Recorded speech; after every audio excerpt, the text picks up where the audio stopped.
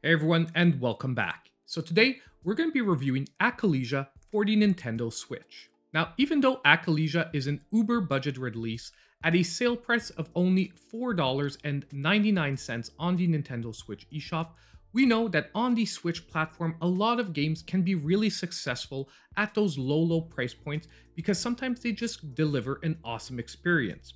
And today, we're going to be answering the question whether ACALESIA is one of those titles.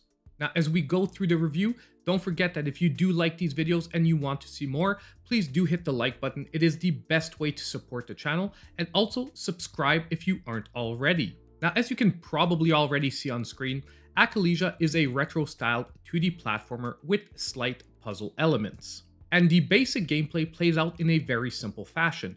When you load into a stage, basically the camera will start by panning out and showing you basically the stage beginning to end.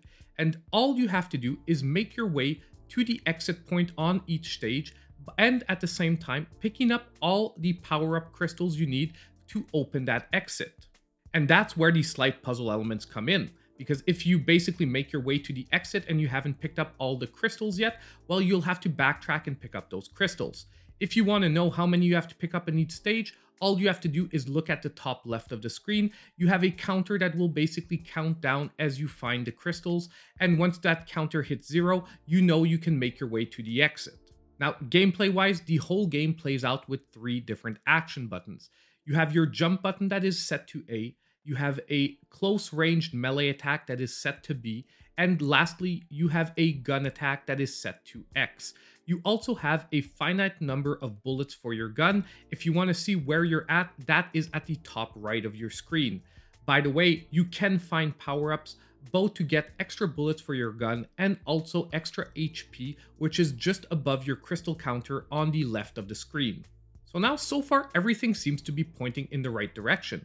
We have some beautiful retro aesthetics, although I do find the camera is a tiny bit too zoomed in your general gameplay.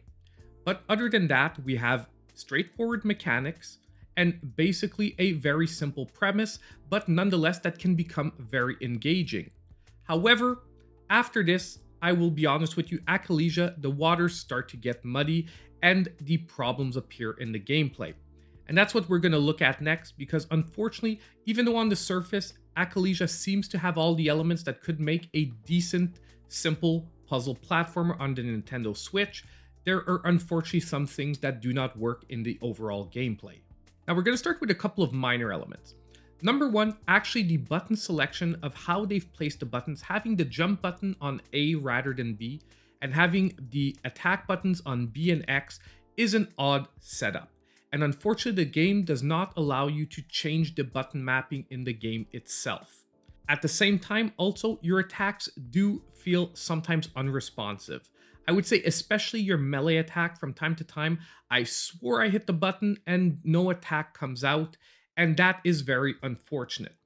However, so far those are minor gripes, and theoretically you can work around them. The button placement, eventually your muscle memory will kick in and you'll get used to the odd button placement. If not, if you're playing on a Pro controller, you can actually remap it yourself on the Switch itself. And for the attacks sometimes being unresponsive, you can just take it as the game wanting you to have a more thought-forward approach and basically take it more carefully. But after that, there are other problems that pop up that unfortunately, I would say are much more serious. Now, the first and probably one of the most frustrating elements of the gameplay is that the controls of your character feel slippery.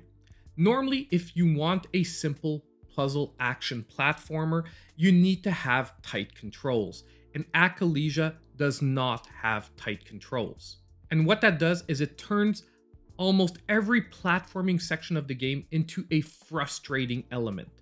And the worst is, there's an element thrown into the game that almost seems like the developers of the game knew that their control scheme was too slippery. Because basically, when you get to platform-intensive parts of the game, you see something that appears nowhere else in the game appear, which are checkpoints. And those checkpoints act really oddly, because if you die from lack of HP, the checkpoint doesn't kick in. You basically have to start the stage over from the beginning. But if you die from falling off a platform and off the screen, well, then the checkpoint kicks in and you get to start from that last checkpoint. It's as if the game developers themselves knew that their slippery control schematic wasn't sufficient for the platforming sections, and rather than rework their control design, they sort of put a band-aid on it and created those checkpoints so that at least the game would be playable. And unfortunately, that's not the only gameplay element that is problematic. The hitboxes, both on your character and for the enemies, is, for lack of a better word, janky. Basically, you can't trust the hitboxes. Sometimes you'll be right on top of an enemy, hits won't register either from your weapon or the enemy, and other times you swear you didn't touch the enemy and a hit will register. And unfortunately, once again, it just frustrates the gameplay, and with such a simple game, these are things you just cannot miss on. Now, I kept the best or maybe worst element to last, the ladders. Every time you have to deal with a ladder in this game, it is extremely frustrating. For some reason, stepping off of a ladder, which should be super simple, just doesn't register half the time. And trying to move from right to left on a ladder, or trying to strike an enemy that is off to the left of the ladder or off to the right of the ladder, just doesn't work 75% of the time. Making each and every ladder in this game your worst enemy throughout the whole game process. Forget about the actual enemies in the game.